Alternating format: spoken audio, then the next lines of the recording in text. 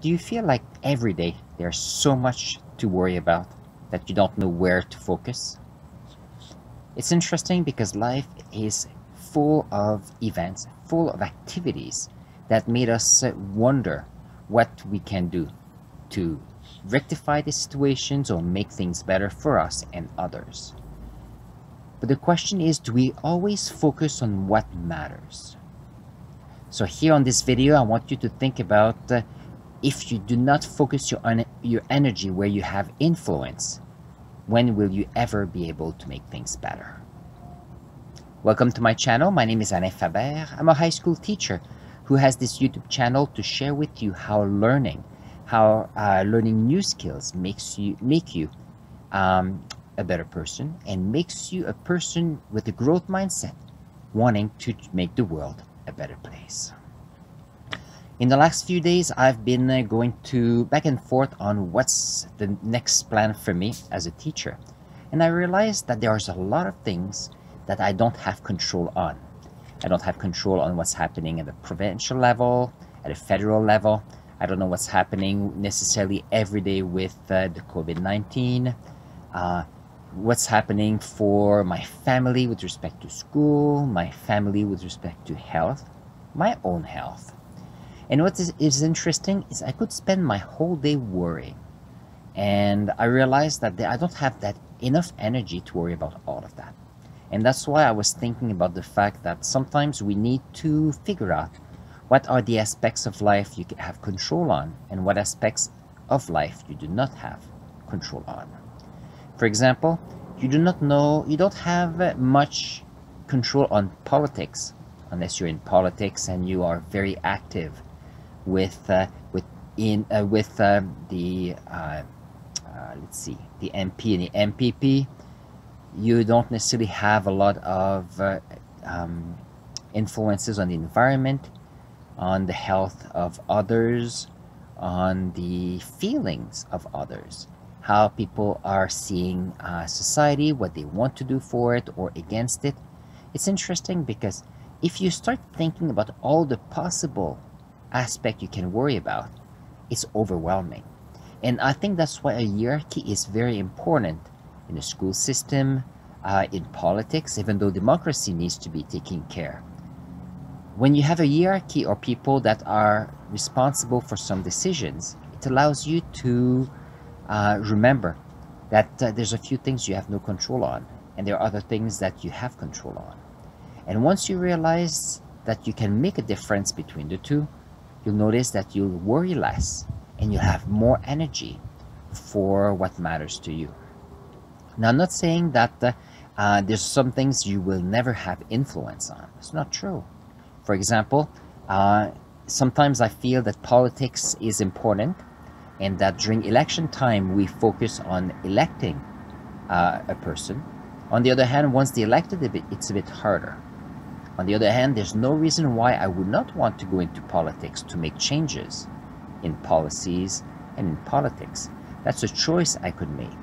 But since I don't want to be in politics, then there's no reason for me to worry about it, except maybe sending an email or a letter to a representative of the government to share with them my ideas, knowing that they want what's best for society.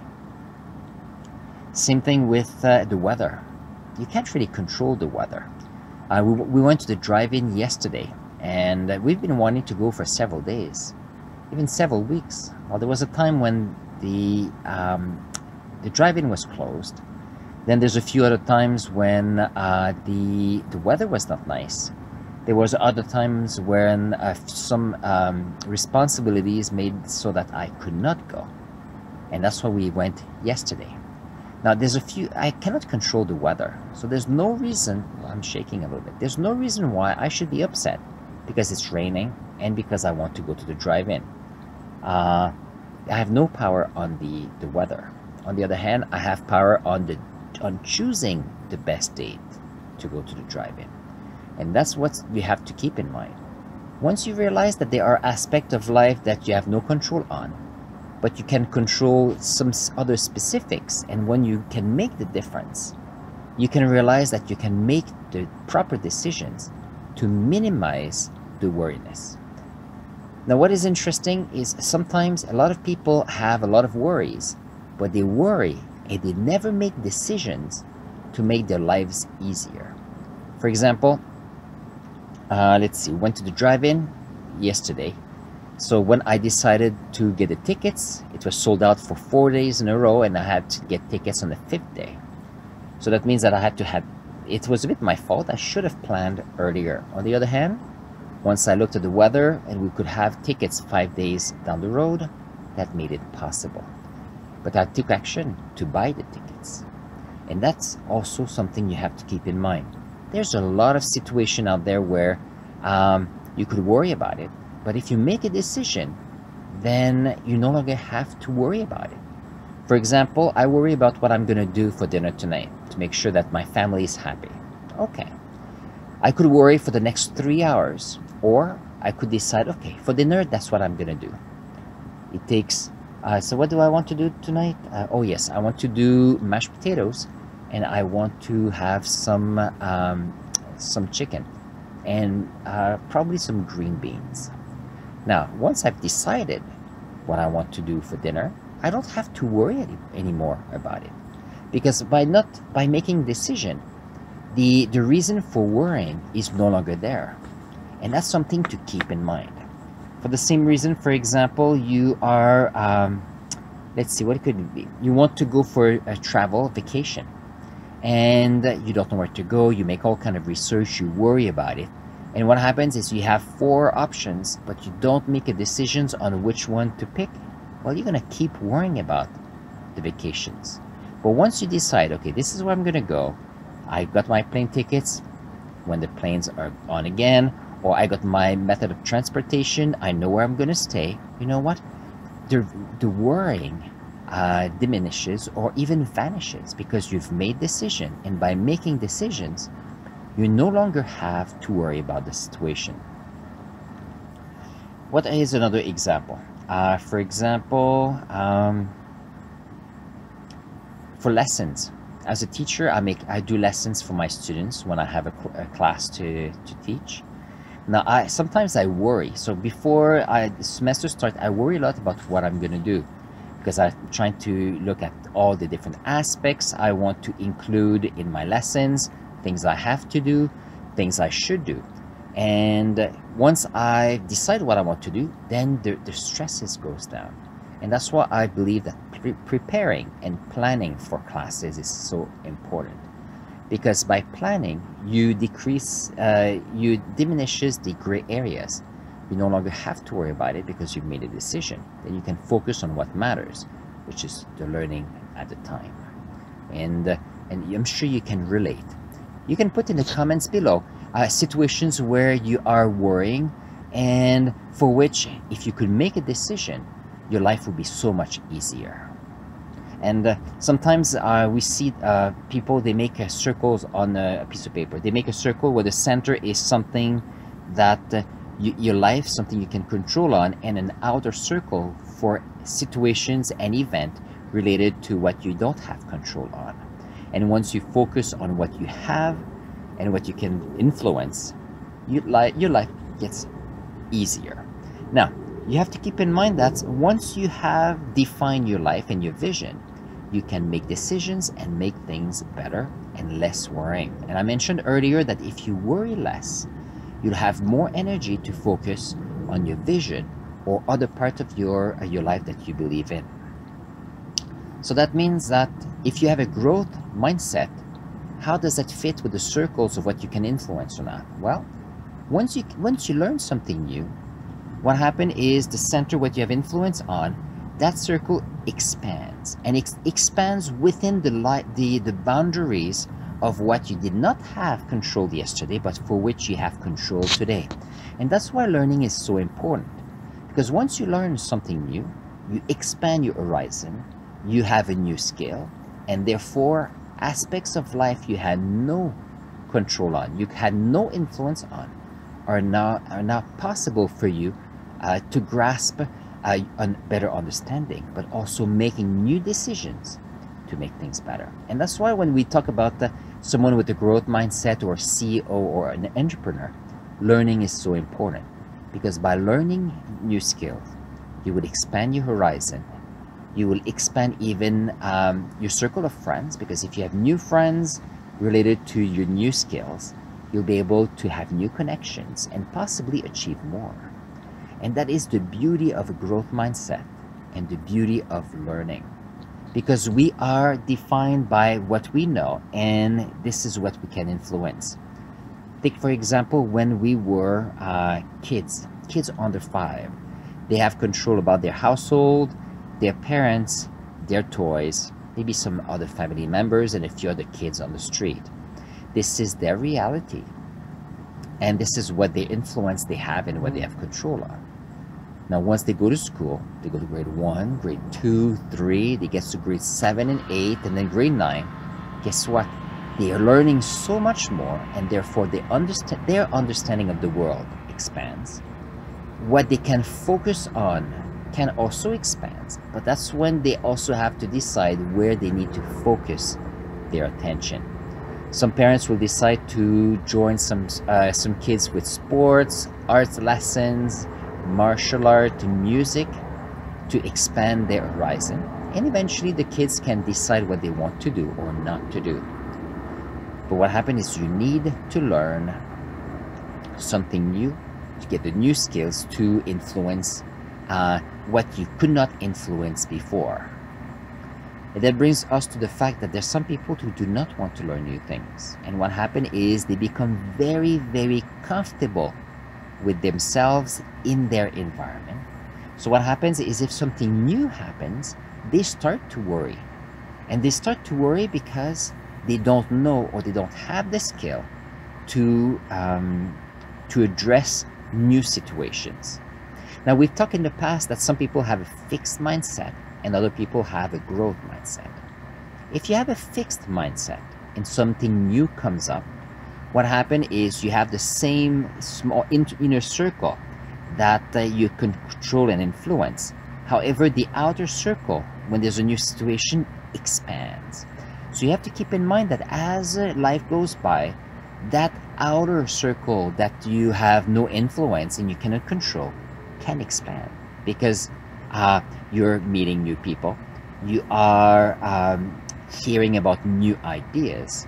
So someone with fixed mindset will be stressed about that, because their comfort zone with respect to their lives, if you look at the proportion, will get smaller and smaller, because their outer lives gets bigger, but who they are and how they define themselves stays the same.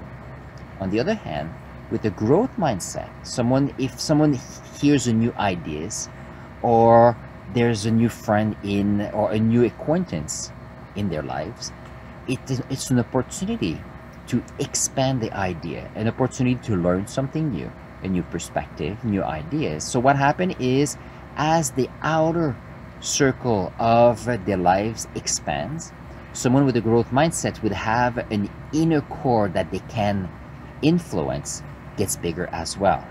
And how can it be? It's because they enjoy the process of learning something new.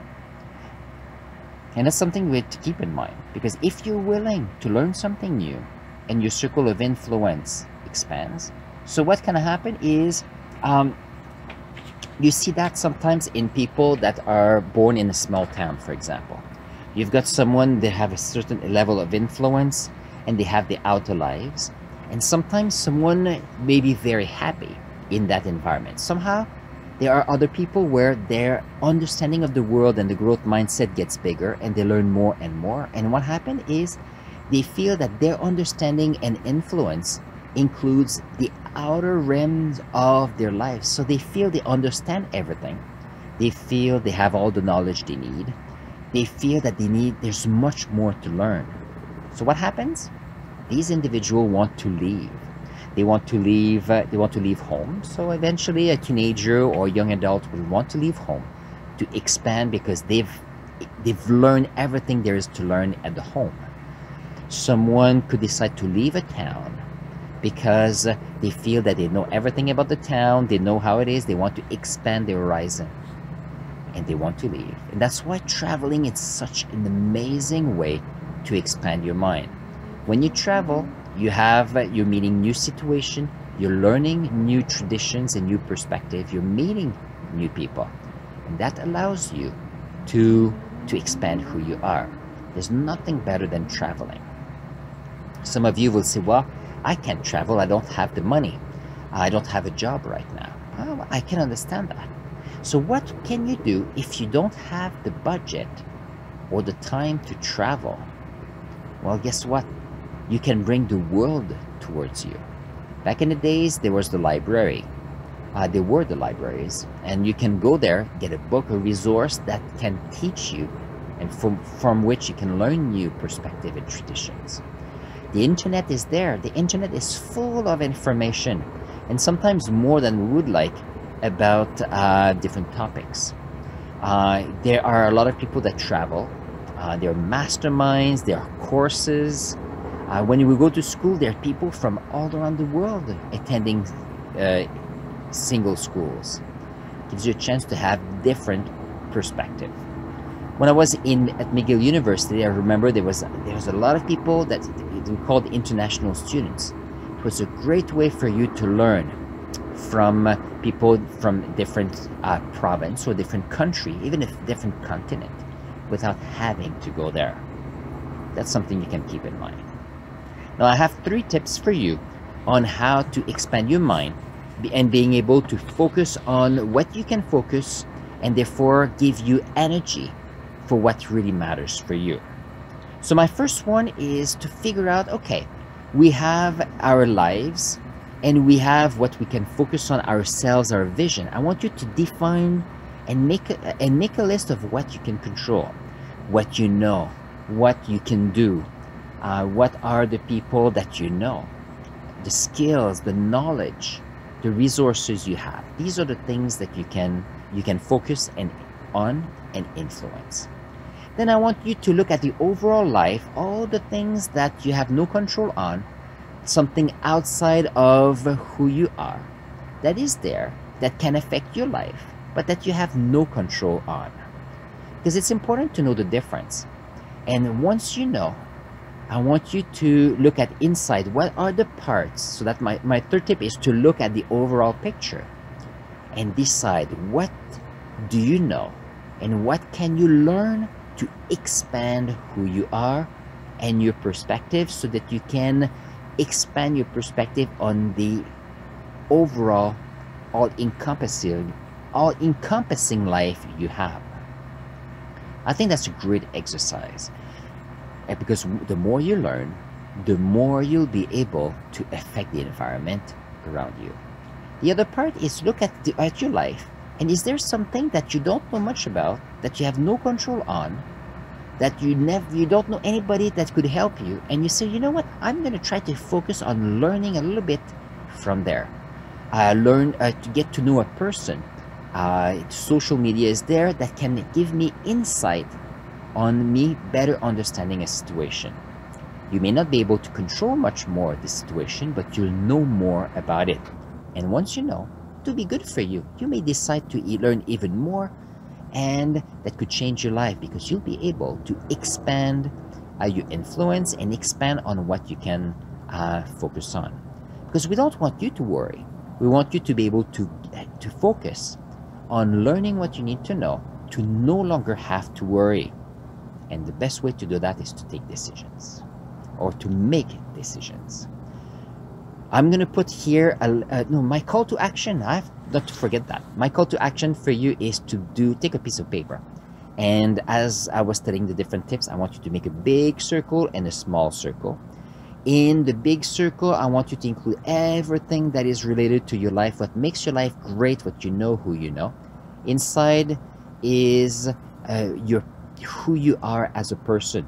And from the big circle, you can make arrows that includes that things that you have control from your environment. And from there, I want you to see, is there something you can learn, something new you can learn to expand your life, because we're focusing on growth mindset. I'm going to put right here a link to my playlist of videos called Best Life Journey, from which you will learn more about learning and how growth mindset will help you go to the next level. I'll see you there.